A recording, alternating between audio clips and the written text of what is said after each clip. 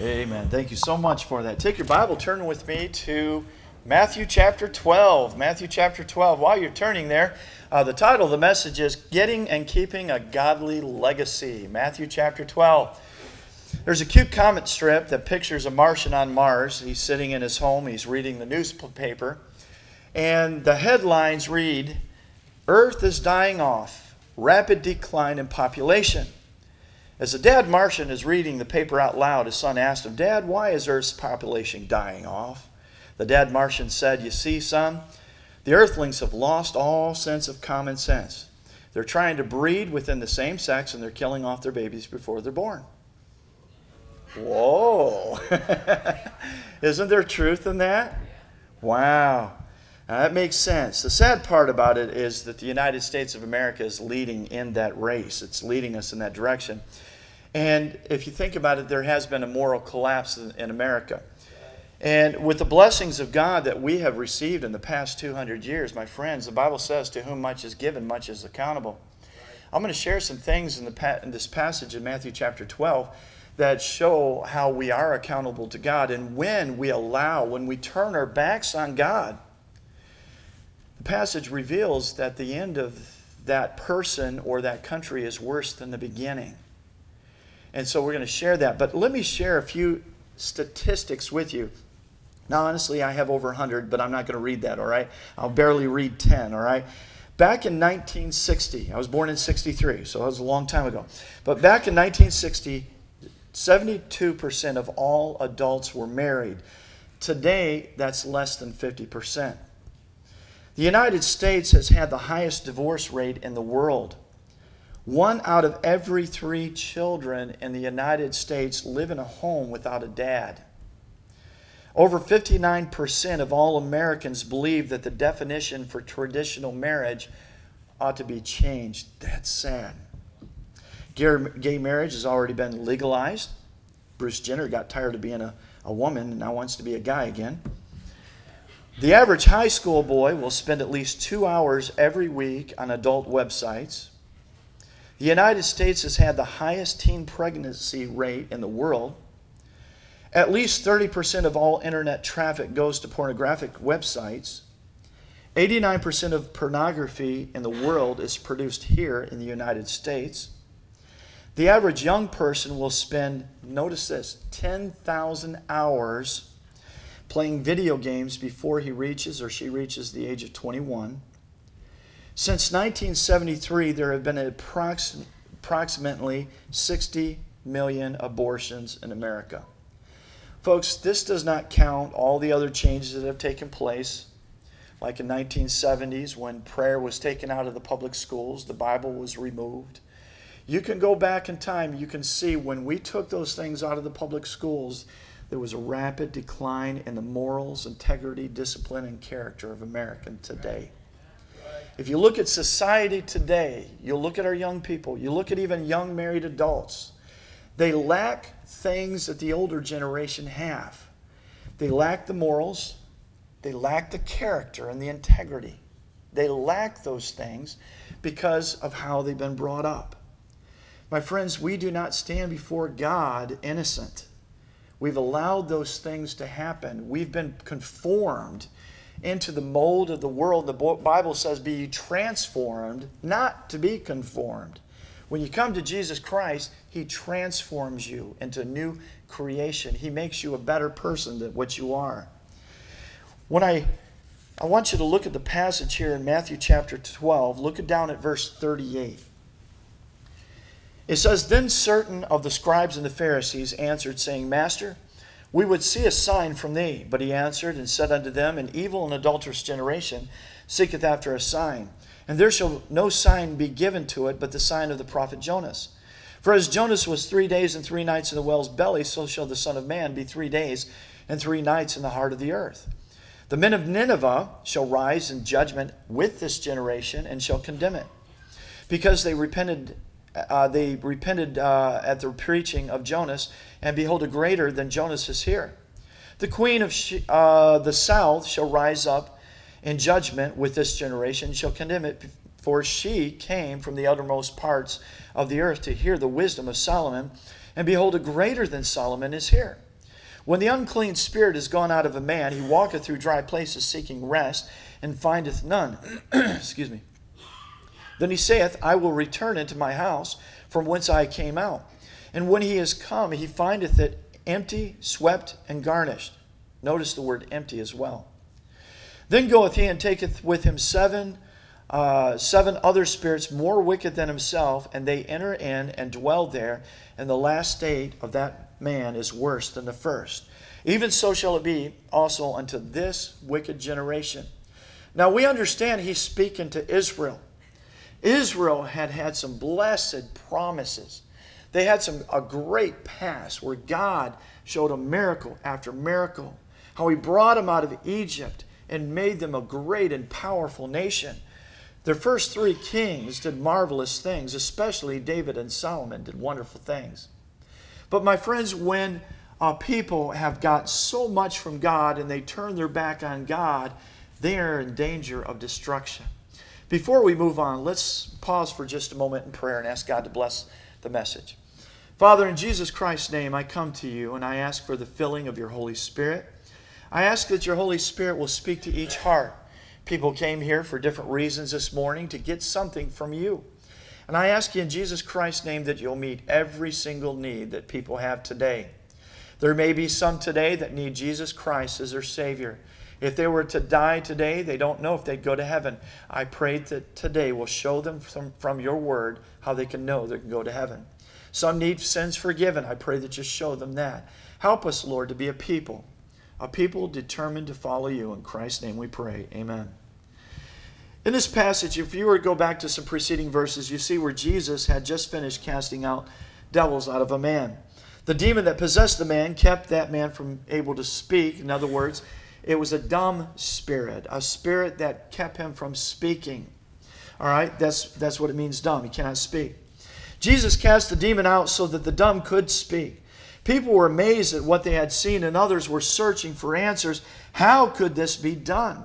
By what power has he done this? He casteth out devils by Beelzebub, the prince of the devils. In other words, Satan. He's using the name of Satan to cast out devils, and Jesus says, a house divided against itself shall not stand. So he rebuked them over that. But here's the thing. These people were so opposed to Jesus that they could not acknowledge that this was an act of God. This miracle was an act of God. Hey, child of God, if you're going to do right, you need to understand some things. There are going to be some people against you just because you're a Christian. Just because you don't talk like the world or act like the world. They're going to try to get you to go back to those worldly things. And the Bible here is giving you a message, don't do it. You're special. You belong to God. The hypocrisy of the scribes and the Pharisees was that even after witnessing Jesus cast out these demons, after witnessing Jesus heal a man who cannot speak and now he can speak, no matter what Jesus did, it wasn't good enough. They doubted it. They tried to find fault with Christ. Jesus reminded them of two things. We'll get into that just a little bit. He reminded them of Jonah, how he spent 3 days and nights in the whale's belly. And he says, you want a sign? I'll give you a sign. And the sign he was talking about was Jesus going to the cross. He would spend 3 days and nights in the tomb, and then he would rise again out of the tomb. That's the illustration. That's the sign. Even then, later on, as you read through the book of Matthew and Luke, you see they still lied about it and would refuse to believe. As he spoke to them, he gave them illustrations of two testimonies of two groups of people that would testify against them in the latter days. Both groups of people had already gone on and died. But you see, that tells us something. Life is not over when this life is over. There's life after life. In other words, the Bible teaches us that for a person to be born again, they'll go to heaven when they die. To be absent from the body is present with the Lord. For those who are lost when they die, they'll not see God. They'll not go to heaven. They'll be cast in the lake of fire. And that's not what God wants for you. That's why Jesus died for your sins. So he gave them the testimony of a wicked generation that did repent from their wickedness through the preaching of Jonah. And he gave them another testimony of the queen of the south, or the queen of Sheba, who she came from afar to witness the miracles and the things they heard about King Solomon. How can a person be so wise? Let's look at a couple of these illustrations. Look back in Nineveh in chapter 12, verse 41. Verse 41, as Jesus is speaking, he says, The men of Nineveh shall rise in judgment with this generation, and, notice this, shall condemn it. Well, they're already dead. In other words, even later, these people repented from their sin and turned to God, and they're going to testify against them. Their witness, their change, will be a rebuke against Israel. And then he says, because they repented at the preaching of Jonah, and behold, a greater than Jonah is here. And that's Jesus. Jesus says, a greater than Jonah is here preaching to you right now. And that was Jesus himself. The queen of the south, verse 42. He says, the queen of the south shall rise up in judgment with this generation, shall condemn it. For she came from the uttermost parts of the earth to hear the wisdom of Solomon. And behold, a greater than Solomon is here. Solomon, the wisest man in the world, Jesus says, I am wiser than he. I am more powerful than he. Even though he grew up in a home that had nothing, though he's more wealthy than Solomon. So before them, a greater person than Solomon stood before him. Not only was Solomon the king of Israel, but Jesus is the King of Kings. He's the King of our salvation. In both these situations, we see a wicked nation who was healed from destruction, whether it be Nineveh or whether it be Israel back then. They were healed from destruction and they repented at the preaching. Nineveh, let's talk about that for a little bit. Nineveh was a very powerful nation. It was great. It was powerful. It was the center of the Assyrian Empire. It was located just off of the Tigris River and the fertile plains there. In other words, they're very productive with vegetation, and so they never lacked food. The city itself was so large that as you read in the book of Jonah and you look at history, it took 3 days for a man to walk all the way through it. It was approximately 60 miles long, give or take a mile or two. So it was wide. It took 3 days. If you just set out walking through it, it would take you 3 days to go through it. And Nineveh's military was very, very powerful. But not only was it powerful, it was so brutal. They ruled the empire with absolute terror. Let me just give you some statistics, and I want to move on because they're pretty gross. They destroyed, they demolished, and burned the cities of their enemies. They took their prisoners and impaled them on stakes. Anyone who rebelled, they flayed them alive and took their skins and covered the walls of the city with them, so people lived in terror. They decapitated their enemies and built pyramids with their skulls. They took people and bricked them in the walls alive.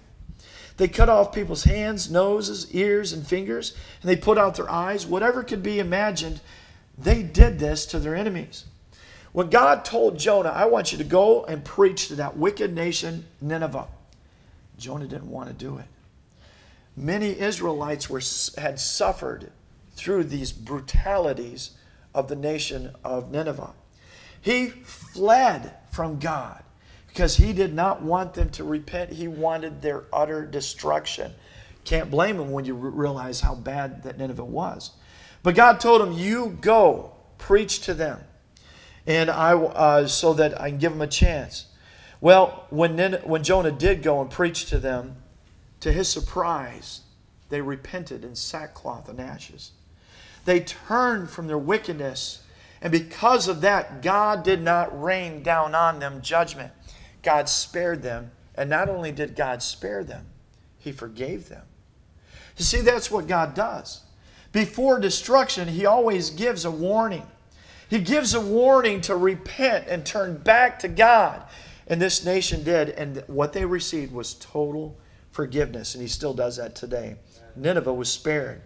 God's mercy was upon them. And Jesus gave this illustration of this in connection with the man possessed with the devil. The devil was cast out of the man. His life was cleaned up. His house, being his life, was swept and garnished and empty, and meaning that he got cleaned up. Jesus pointed out that the devil will try to return back to his house that he came from, and when he finds it, he's going to find it empty. He's going to find it cleaned up. The reason it's empty because the man who cleaned up his life did not replace the bad with the good. See, Jesus needed to inhabit that man's heart. That's why he was able to return. What the devil sees is that this man is a playhouse for him. He goes back and he gets 7 other demons more worse than himself. Hey, he says, guys, come on, let's go to my playhouse and we're going to have fun. And God says the last state of that man will be worse than the first because he turned. When you get things right with God and you clean up your life, my friend, you ought to expect the old habits to want to return. That's what the devil wants to do. He's made stake in your life. He's made claim in your life. And somewhere in your life, you've opened up a heart door for him to come in and to inhabit that part of your life. Whether it's drinking, cursing, carousing around, or whatever it may be, you've opened up access for the devil to come in, and he's abided there for a while. You go to church, you get things swept off, and that means through doing that, the devil's kicked out of your heart, and what he wants to do, he wants to come back in. But you got to do some things. Number one, you need to be saved. The Bible says when a person receives Christ as their Savior, that they're sealed with the Holy Spirit of God. He seals them and says, devil, this person belongs to me now. You cannot inhabit his heart. But Satan has instilled some things into your mind as well. He's going to do what he can, but now he can no longer take possession of you. But maybe you're here today, and as a saved person, he can't get back into your life as far as possessing you, but he can try to oppress you through deceit, trickery, and lies. Well, come on with me. Let me show you what we've done before. Wasn't that fun? No, it wasn't. That's why you need to replace the old with the good. What happened to Nineveh? Nineveh went back to its former ways. They became worse in their wickedness, and in 612 BC, the Babylonian Empire came in and completely demolished and wiping them off of the face of the earth to the point where, excuse me, even archaeologists didn't believe that Nineveh ever existed until the 1800s when they discovered it. They discovered that the Bible is true. This place really did exist. How much more true is it when a Christian repents of his wickedness, he cleans up his life, and he goes back into the world? My friends, there comes a time when God says, hey, listen, my grace is sufficient for thee. When I do a work in you, I do a good work. You don't need to go back as a dog returns to his vomit. You don't need to go back to the world. Follow me. Jesus gave another illustration, the Queen of the South. The Queen of the South heard the stories of King Solomon. She was so impressed. Go to 1 Kings. Keep your finger here. Go to 1 Kings chapter 10.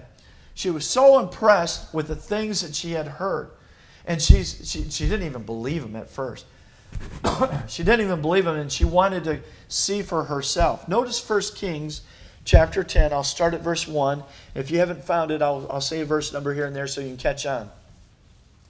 1 Kings 10:1. And when the king of Sheba, that's the queen of the south, when the queen of Sheba heard of the fame of Solomon concerning the name of the Lord, notice that. He was known to be a man of God. And Christian, you ought to be known in this world as being a child of God, all right? The name of the Lord, she came to prove him with hard questions. Verse 2 says, and she came to Jerusalem, and with a very great train, with camels that bear spices, very much gold, precious stones. And when she was come to Solomon, she communed with him, and all that was in her heart. And Solomon told her all her questions. There was not anything hid from the king, which he told her not. And when the queen of Sheba had seen all of Solomon's wisdom, and the house that he had built, the meat of his table, and the sitting of the servants, and the attendance of his ministers, and the apparel, and the cupbearers, and the ascent by which he went up into the house of the Lord, there was no more spirit in her. And she said to the king, it was a true report that I heard in mine own land of thy acts and of thy wisdom. Howbeit I believed not the words until I came, and mine eyes had seen it. And behold, the half was not told me. Thy wisdom and the prosperity exceedeth the fame which I heard. Happy are thy men. Happy are these thy servants which stand continually before thee, that hear thy wisdom. Blessed be the Lord thy God, which delighteth in thee, to set thee on the throne of Israel, because the Lord loved Israel forever. Therefore made he thee king to do judgments and justice. Something was taking place in his kingdom that proves the Old Testament to be true. You see, David, Solomon's father, was a man after God's own heart. He wasn't a perfect man. You read the mistakes that he made, but the thing was, he confessed them. He made them right before God. And God forgave him. And still, even at the end of his life, he's still known today as a man after God's own heart. Amen for that. He gives birth, his wife gives birth to their son Solomon. Solomon is going to be the next king. Solomon is also a man after God's own heart. He wants to please God. God put him to a test. Solomon, ask me what you have for me to give to you. Ask me what I will give to you, and I'll give it. Solomon thinks, Lord, your people are great. They're powerful. I'm just a youth. Lord, would you give me this? Will you give me the wisdom to be the king over them? Give me the wisdom to walk in and out amongst your great people, to lead them right in ways that please you. God was so moved with his request. He says, Solomon, not only will I give you wisdom, but you will be the wisest man in the world. Not only will I give you the things that you've asked for, but I'm also going to give you the things you did not ask for. You didn't ask for a long life. As long as you follow me, I'll give you long life. You did not ask for power and money, but I'm going to give you wealth beyond imaginable. You did not ask for power over your enemies, but I'm going to give you peace in your life as long as you follow me. Solomon's fame was spread throughout the world, and God had blessed him. Back in Deuteronomy, the things that Solomon was experiencing was already foretold and spoken in Deuteronomy chapter 4, verses 5 through 6, where it talks about the nation that follows God. Let me read it to you. God says, Behold, I have taught you statutes and judgment, even as the Lord my God commanded me, that ye should do so in the land whither ye go to possess it. Keep them, therefore, and do them, for this is your wisdom.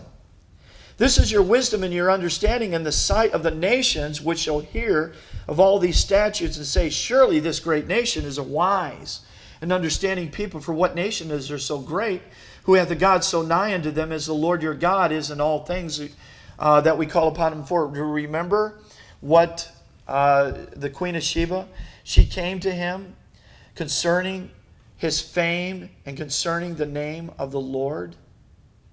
See, Solomon was experiencing this truth. The United States have experienced that truth for a few years, at least 100 or so. They experienced where the world would see that is a Christian nation. That is the most powerful nation in the world.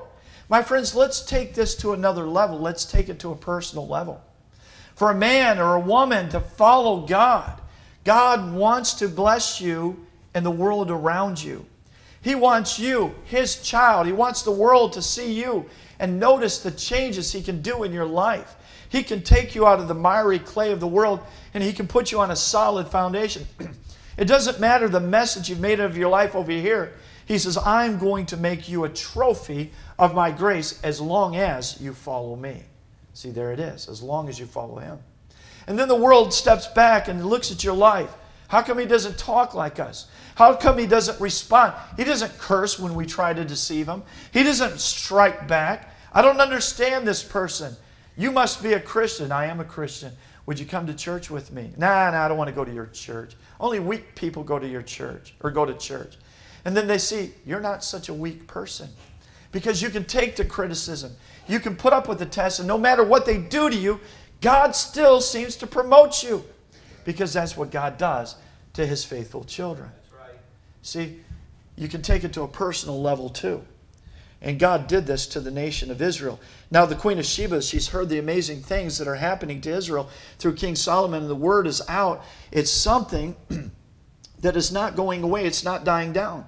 At first, she doesn't believe it. It's too good to be true.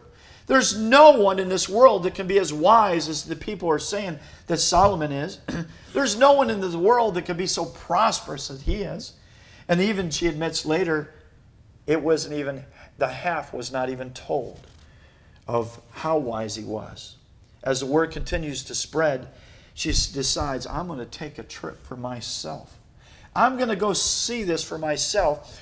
And she had already arranged the most difficult questions that she could come up with. And I'm sure, being the queen, these are questions that she had concerning her own kingdom and how she could be a better minister to her people. I'm sure she had some tough things. So she gets a procession to follow her. She brings with her all kinds of precious spices and gold and silver and precious gems. And she goes down to hear Solomon. And she bombards him with these tough questions. Question after question after question. And every time she asks him a question, she's awestruck by the wisdom that flows from his mouth. And she's taken back. She observes some things about the king. She watches how he walks in and out amongst his people.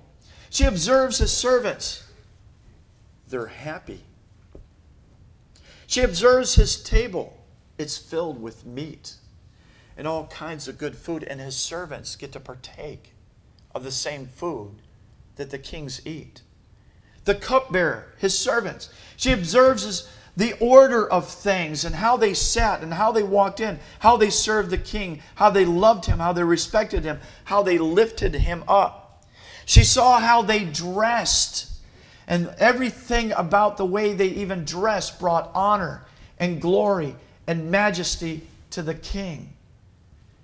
She said it took her spirit away from her. This is a mighty king. This is the wisest man I've ever seen. The people all around him, the way they dress, the way they carry themselves. This is a king. He is wise. And his servants, the cupbearer, they all love him. And Jesus stands before the scribes and the Pharisees. And a greater than Solomon is here. My friends, we ought to be the servants of Christ that are happy to follow him. The Queen of Sheba, she observes all these things, even how he ascended up to the house of the Lord. It all glorified God. Solomon's life glorified God. My friend, King Solomon had made such an impact on her that he affected even her kingdom. He helped her kingdom through the wisdom that was given to him from God. This is the blessing that God has promised to all those who follow his Son, Jesus Christ. Now back to Matthew chapter 12, if you go back there, as Jesus continues to speak, notice what he says in Matthew chapter 12, verse 43. Remember, all of this goes hand in hand. He's speaking to us today. He says, and when the unclean spirit is gone out of a man, he walketh through dry places seeking rest, and findeth none. Then he saith, I will return into my house from whence I came out. And when he is come, he findeth it empty, swept, and garnished. Then goeth he and taketh with him 7 other spirits more wicked than himself, and they enter in and dwell there. And the last state of that man is worse than the first. Even so shall it be also unto this wicked generation. What's Jesus saying? He's saying when God does a work in your life, my friends, he cleans you up and he builds you up. When the devil sees the work that Christ has done in your life, he wants back in. He wants it to cease immediately. And if the devil gets back in, my friends, he's coming back with reinforcements. But those who have allowed God to do a great life in their work in their lives, if they turn back and go back to the world, they're going to go back worse than they originally were. Let me give you just a couple of points real quick. One, pleasing God is what we ought to shoot for. Pleasing God brings blessing. King David pleased God, and his son Solomon was blessed after him. The Bible says, if you follow God, he says your children will be blessed after you. You know, I want my life to be blessed. I really do. I want God to bless me. I want him to make me a light in this world. I want him to use me. But more so than that, I want my children to be blessed after me. That means I have to make some sacrifices. And that's part of the older generation thinking. Sacrificing myself for my children so they can be blessed of God. That's character. That's morals. That's what a lot of people lack today. But it all comes from the Word of God. King Solomon pleased God, and all the nations heard of his great fame. And he was known for being a child of God. Nineveh pleased God by repenting of their sin. When we repent of our sin, that pleases God. And that also spares us from destruction as well. The second one, turning from God brings destruction. Solomon turned his back on God. Go back to 1 Kings chapter 11. You were in chapter 10. Go back to chapter 11. And I'll be quick with this. In 1 Kings chapter 11, we see that Solomon disobeyed God and multiplying horses and wives and all that other thing to himself. He had many wives, and the Bible said they turned his heart away from God. 1 Kings chapter 11, verse 4. 1 Kings 11:4.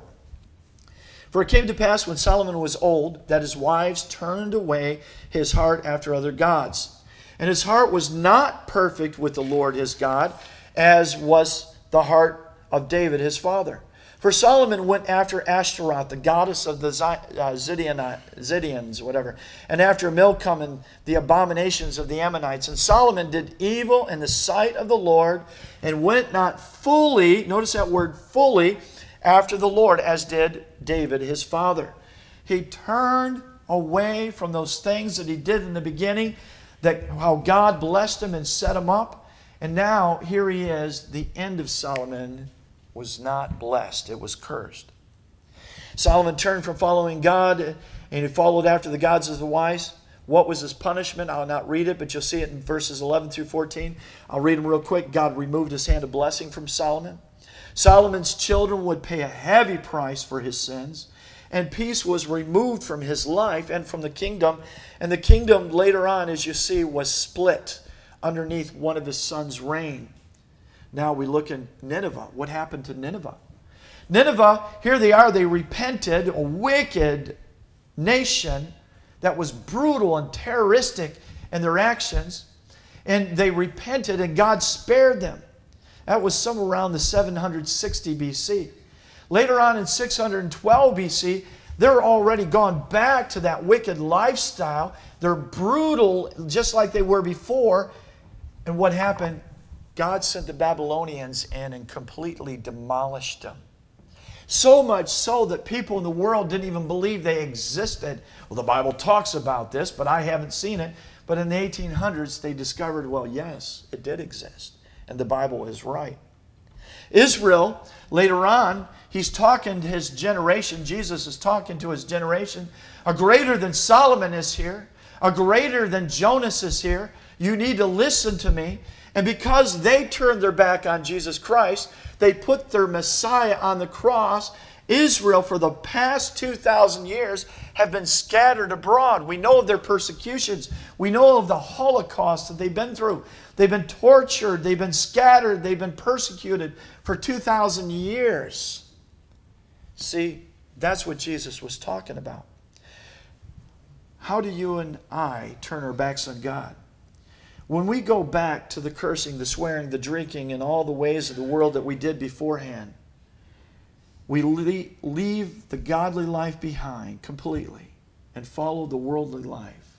When we ignore the Word of God and follow the immorality of the world and accept it as the status quo, we turned our backs on God.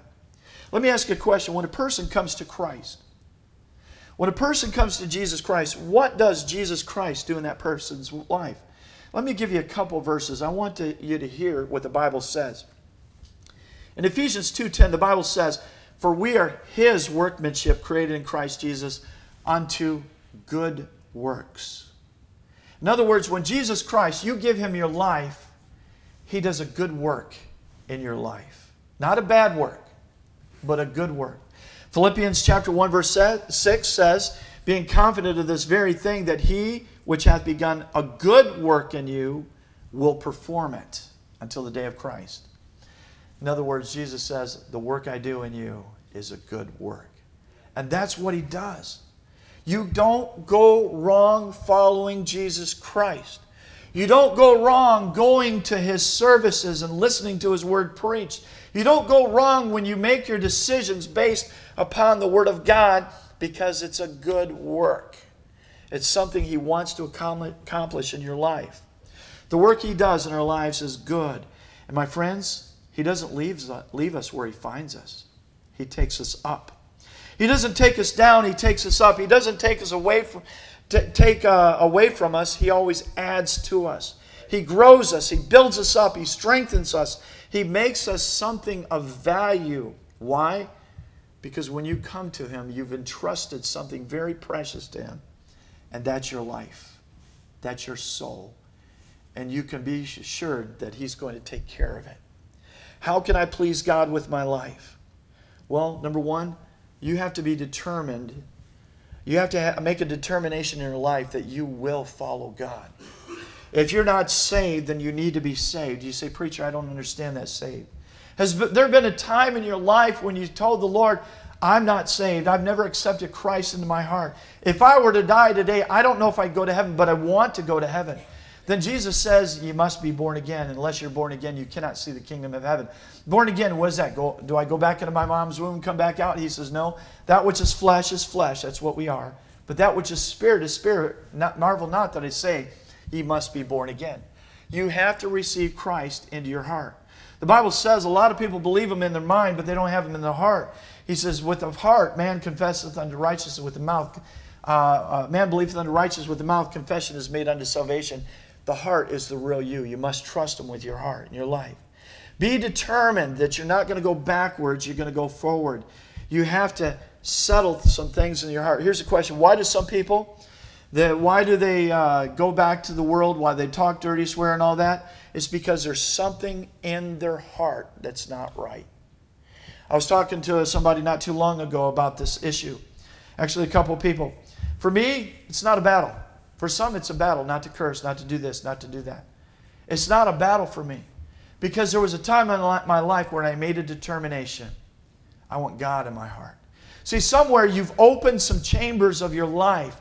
You've allowed the devil in there, and he is occupied for such a long time. He's had control of your life. And you go to church and you get in the Word of God and you try to cast him out. And the devil, he's not going to go out quietly. He's going to go out kicking and screaming. And you've got to slam that door on him and say, you're not welcome here. But you need to replace it with something. I'm going to skip down to the last point here, because this is the most important part of it. Here's the most important part. I've talked to some gentlemen about issues, problems they've had. And I already knew the answer to this. And I said, let me ask this. Do you have a devotional time each day that you have with the Lord? Is there a time in your day where you sit down with the Lord and you open your Bible and you just read for 10, 15, 20 minutes and then pray? And the answer was, no, I struggle in that area. That's why. You do not have a personal walk with the Lord. And my friends, that is key to having success in your Christian life. That's the key to cleaning the heart out. That's the key to getting rid of those things that keep trying to come back into your life. Because you open your heart to Jesus. Jesus comes in. He says, behold, I stand at the door and knock. If any man open the door, I'll come into him and sup with him and he with me. If you let him in, he's going to come in. He's going to sweep. He's going to garnish. He's going to clean it up. He's going to make it nice. And as he's sweeping, you're having a continual day-by-day fellowship with the Lord. You're reading your Bible, say, Lord, search me and try me. If there be any wicked way in me, show me so that I can be clean with you and right with you. And you let him in. You spend 15, 20 minutes every single morning with him, with your Bible, your quiet time. And what you're going to find out 3 weeks, 5 weeks, 6 weeks, a month, 2 months from now, some of that stuff's going to be gone. You're not going to be talking the way you talked. It's going to be behind you. And sometimes you won't even notice it. Why? Because something has exited when Jesus came in to fill it. And you're going to go through different phases. One phase is Satan is going to try to stop you from doing that because he can't handle the Word of God. He's going to try, you're too busy. The phone rings. You need to get over here. You need to get over here now. You know what you do? You make time for God. What I've found out too, when I make time for God, He gives me that time back and then some. Some of the most successful days that I've had, and Christians, some of you know this too, in your own life. You've experienced it. When you take time for God, by spending time in His Word and prayer, you find out that you get more done in that day than you've gotten done in a long time. Isn't that right? Have you had that? You've seen that? Because He gives it back to you. You honor me, I'll honor you, He says. And I always give back greater. he says. That's awesome. But here you are, you're cleaning your life out. You're letting God in on a daily basis. And some of those things are being swept out of your life, sometimes without even knowing it. You have to determine, I'm going to follow him.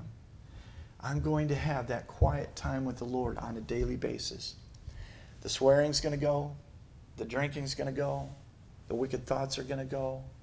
Because Jesus is there occupying every chamber of your life. Do you remember Solomon? He didn't follow God fully. We need to follow him fully. That's how you get success. That's how you have victory. Let's pray. Father, in Jesus Christ's name,